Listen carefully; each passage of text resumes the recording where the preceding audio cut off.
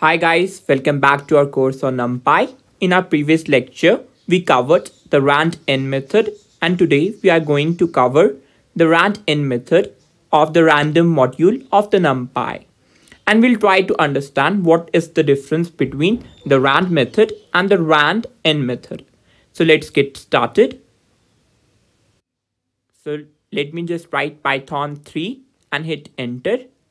Now I'm going to import NumPy as np and hit enter. So I've imported the NumPy library. Now the NumPy dot random dot rand n method. Here we have not imported the random module directly, so we will use numpy or np.random.randn as the whole syntax. So it creates an array of specified shape and fills it with values or numbers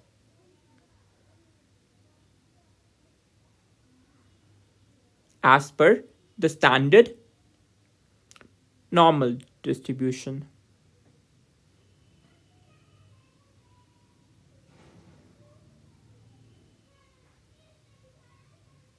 So it creates an array of the specified shape and fills it with the values as per the standard normal distribution. Now, if you recall, in case of the rand method, it fills the array with values as per the standard uniform distribution. This is a very important difference between the rand and the randn method. So one important thing to note is that it fills the array with random floats sampled from a univariate, normal, or we can say Gaussian. So the randn method takes samples from a normal or Gaussian distribution.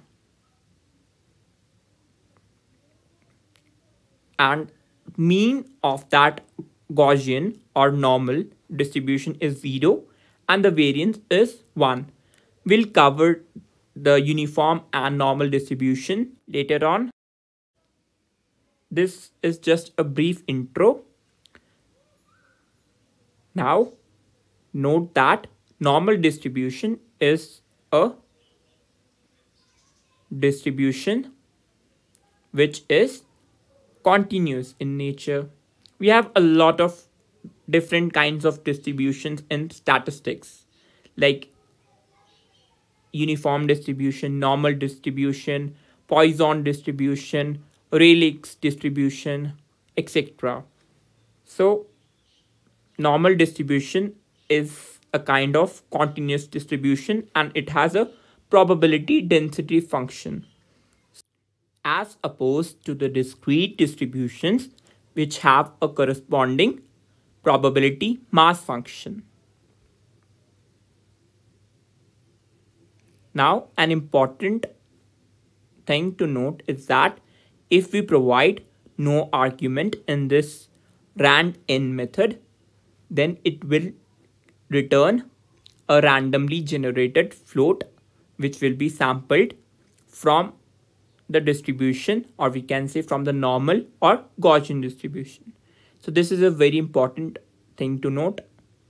So if we provide no argument, then a single float randomly sampled from the distribution is returned.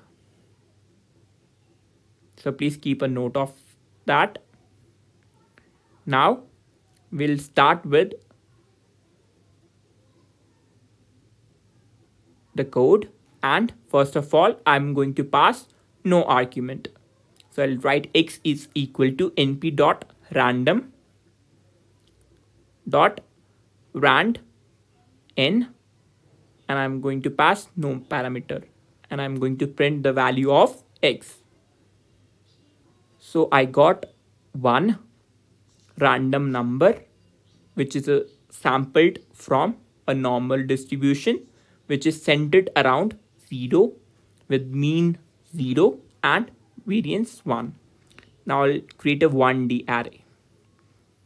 So I need to pass one parameter and I need to print the value of x. So this is the result.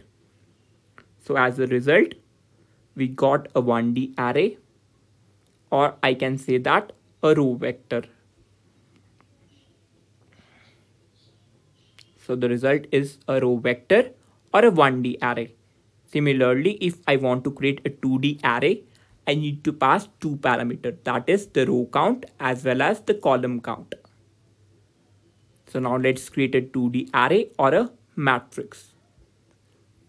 So I need to follow the same syntax. I just need to give two parameters this time. So let it be 4 and 3. Now I'll print. So I got a matrix with 4 rows and 3 columns. So the result is a 2D array, or I can say a matrix. Now let's create a 3D array. So the syntax will be same. I just need to pass 3 parameters this time, because a 3D array has 3 dimensions. So I need to follow the same syntax. I just need to give 3 parameters. And I'll print the value of x again. So you can see that I have got a 3D array as a result. So result is a 3D array, or I can say that a third order tensor. Because if you recall, in higher dimension, nth order array is referred to as nth order tensor. Now I've got an assignment for you.